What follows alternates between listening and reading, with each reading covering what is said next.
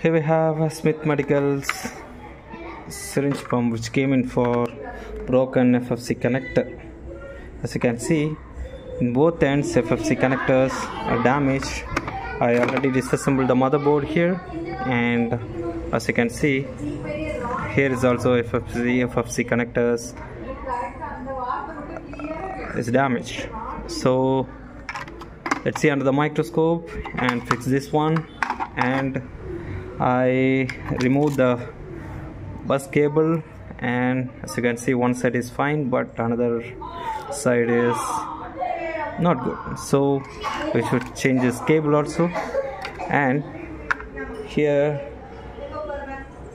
fully damaged FFC connector. So let's see how to fix. Okay, so here is the FFC connector. Let's apply the flux. Always use the flux, and I'm not using hot air this time because I don't want to burn the nearby components. So I just want to leave it with the soldering iron, and I'm applying more lead here. Then only it will be easier to remove. And it is a 16-pin FFC connector, and let's heat it up. It will come up easily.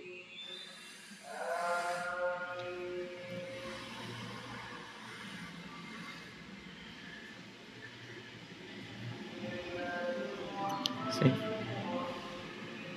now let's prepare the board, and we can remove the excess lead by using soldering wick.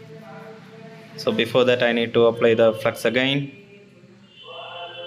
More flux, more output, so that will be the case here.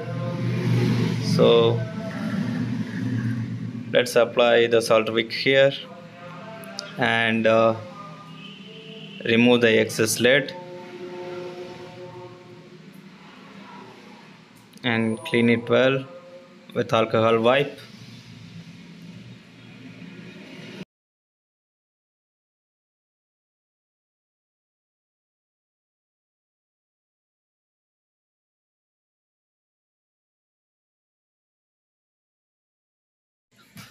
Smooth and shine now.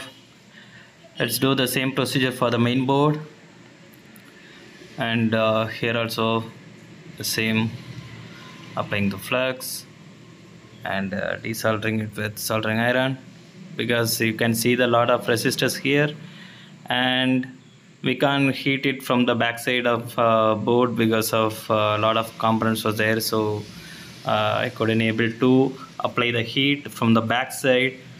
Before one video I told you that we can apply the heat from the back side of the board and remove the connector from the front side, but here in this case I can't remove because there's a lot of components is there and outside other side. So I'm just removing like this, but you know, it will work every time if you have enough experience, and if you handled more than 200 or 300 boards by your own. So in here the same procedures, and the output is the same.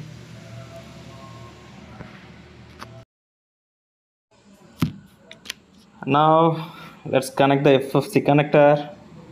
We have a new one, the same connector, 16 pin, and you know, as you can see, it is the same type of FFC connector here.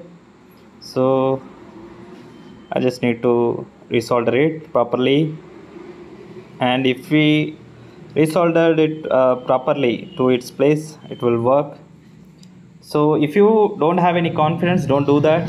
I'm always telling you, because you may end up with the broken PCB tracks. So it will be very difficult to recover the PCB tracks, and I'm not saying that it is not possible, but it will be more difficult to you to fix that board. So now applying flux and just touch it with the soldering iron.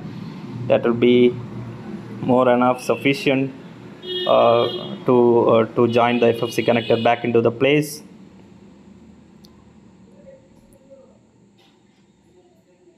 I'm fast forwarding the video because of the length. I'm considering the length of the video. It is very high, and so I have to. And okay, I'm telling you, if you have any bridge like this, you don't get panic. Just go with this thing, the soldering wick and flux. It will help you. Like this, you can remove the bridge no matter what, but you can easily remove the bridge, and make sure every connections make a perfect joint to the PCB track. Always check whether the pin is fine or not, because you know, if it doesn't have any contact with the PCB track, it won't work. So I'm always checking the pins after I soldered the joints or something. So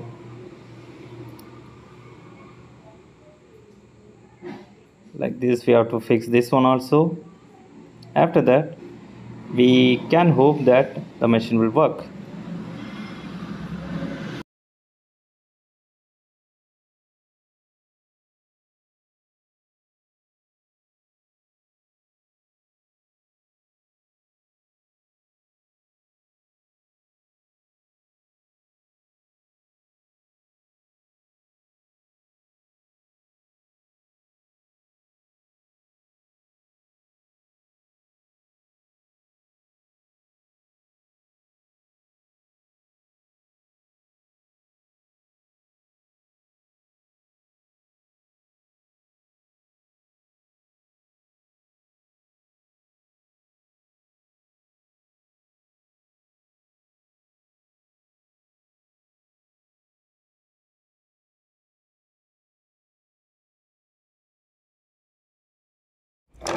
So now we connected both FFC connectors here, and I have FFC cable here. So let's check it out whether it will work or not. We can test the machine. We fixed everything and let's switch it on.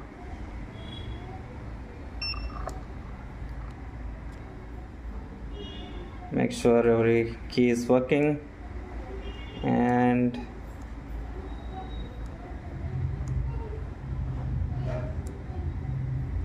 yes, that's it for now. And leave a comment if you have any questions, and like and subscribe if you love the contents, and we'll do something else in the next video. See you soon.